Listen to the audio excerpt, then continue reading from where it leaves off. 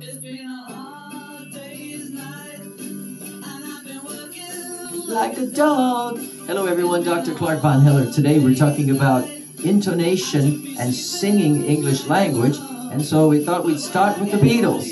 We all know this is the Beatles. Why? How do we know? Because we are listening to their intonation, their cadence, their rhythm, and their snazzy intonation of the beautiful English language. If we think of music as a language, what language is this? I guess it's rock music, or maybe it's the end of the rock era, the beginning of the pop era. But most people, of course, know the Beatles, but we know this particular type of music not because that it's the Beatles or the year that it was recorded, but we know it from the intonation and the stress of the words and the phraseology. Days, night. Alexa, stop. We better stop it there for copyright infringement and that sort of thing. Welcome, everybody. This is Singing English, as you can see behind me. I was asked to make a presentation for the British Council, and so that's what we're doing on listening skills, particularly pronunciation and, pronunciation skills. And, of course, how do we pronounce language for the ESL learner of the L2, which is the target language? It's through listening.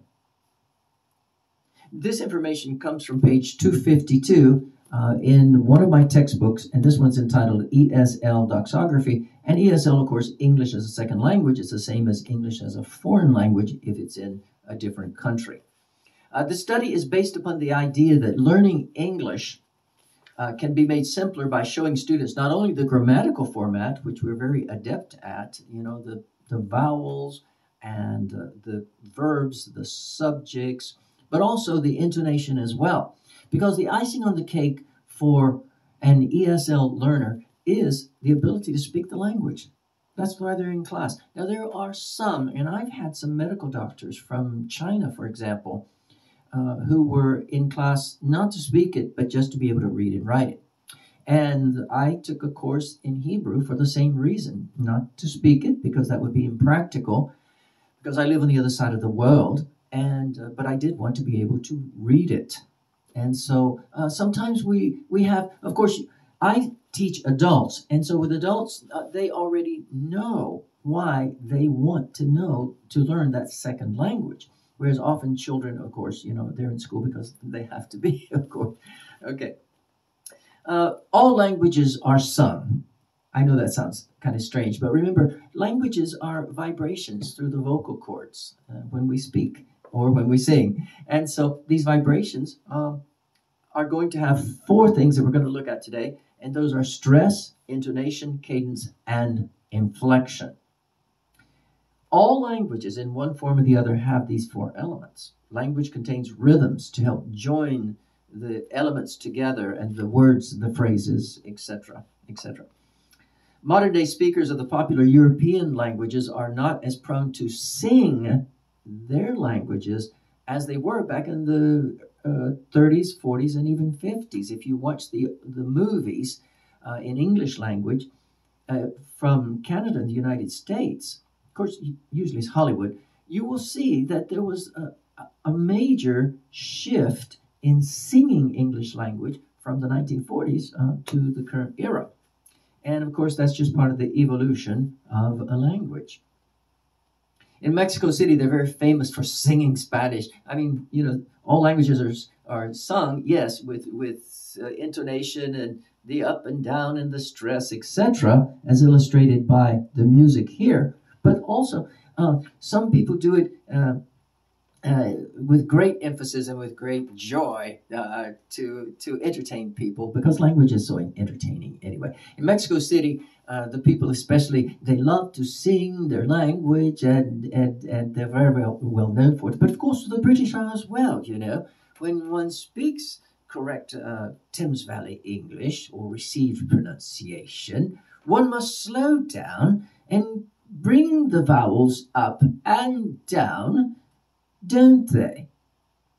Often we hear people who speak Thames Valley English or receive pronunciation, they will accent certain qualities of the vowels which are not normally accented, are they? My students ask me, how does one acquire a British accent? Well, it's easy. You just ask a question at the end of a statement, don't you? All right, that's just a joke. Well, one might ask, does English also sing the language? And of course, the answer is yes. All languages do.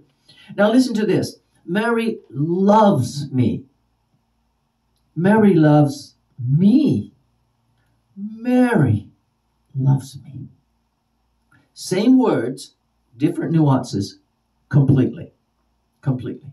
How about I love you?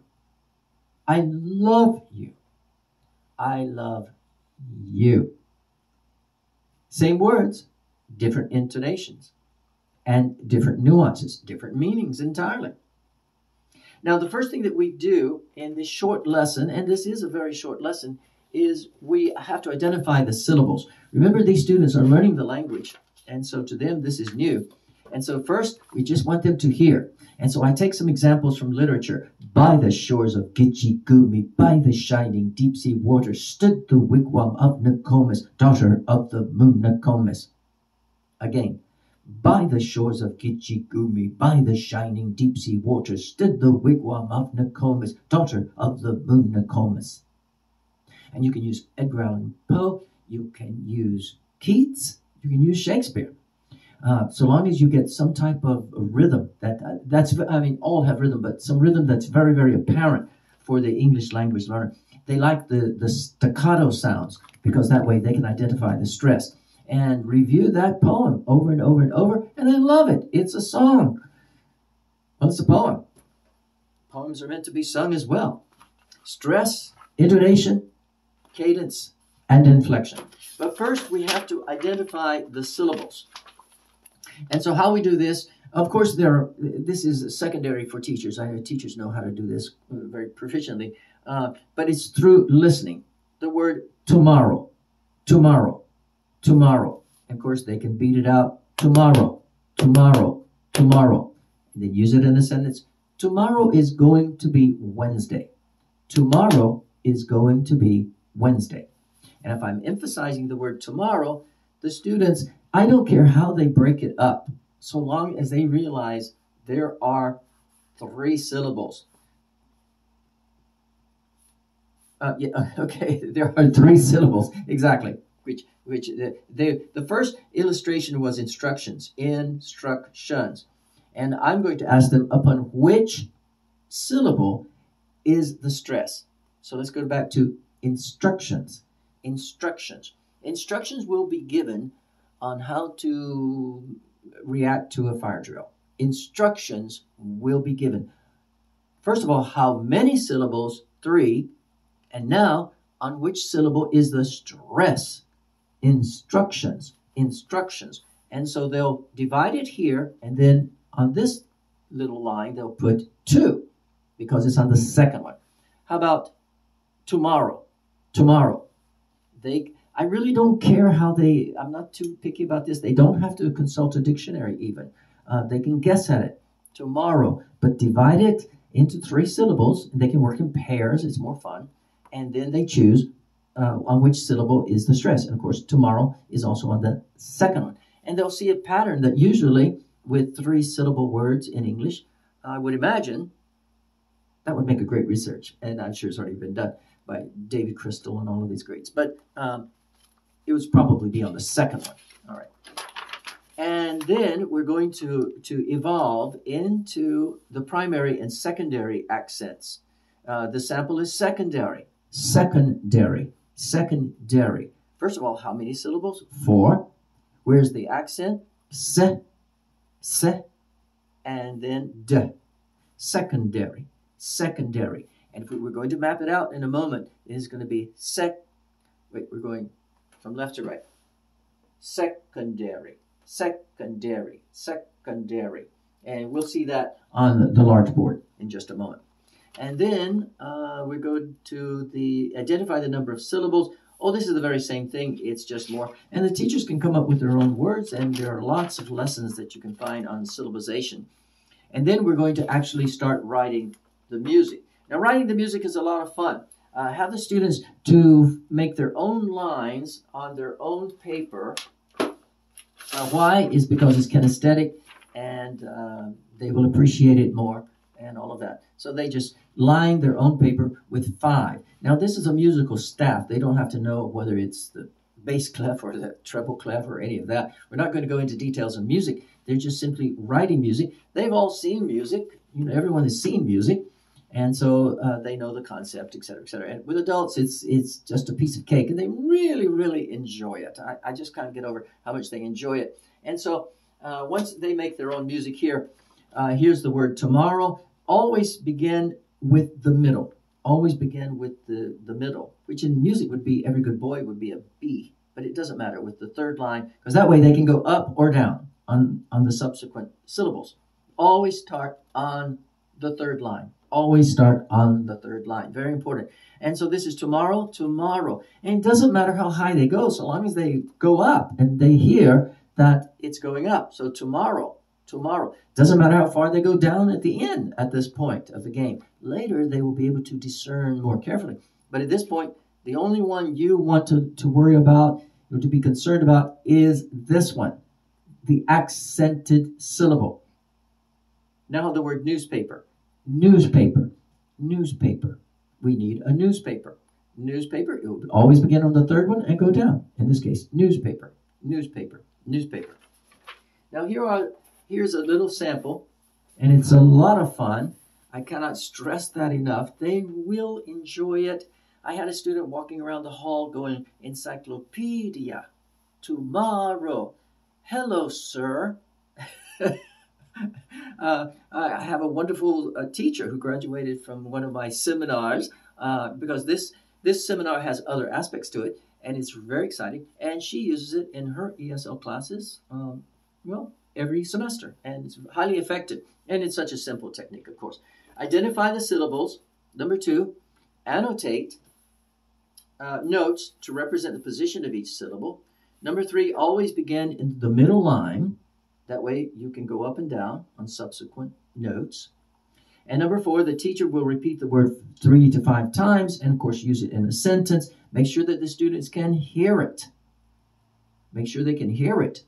We don't mean understand it. We just mean hear it. Make sure that they can hear it. So, therefore, a microphone is always needed in a language class. It's really needed. Always get one. Number 5.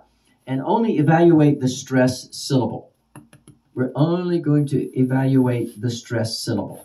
Whatever is the stress syllable. I will go around the room real fast and check each student, make sure that the stress, and that's the only thing that my eyes are going to. And if I see it's wrong, we just remediate, repeat it again and again, a couple times, and the students, they just pick it up lickety-split, and it's very, very wonderful. And this has been Singing English Language, which is an ESL lesson for listening and pronunciation. And it comes from ESL Doxography 101. This is Dr. ClarkvonHeller from the ClarkvonHeller Institute. We're located on the beautiful Mexican-Texas border. Contact us anytime through text message 956-207-4299 or email clarkvonheller@yahoo.co.uk. Remember, teachers, get out there and help us with these students as they learn these valuable semantic skills of listening and pronunciation. Have a great day, everyone.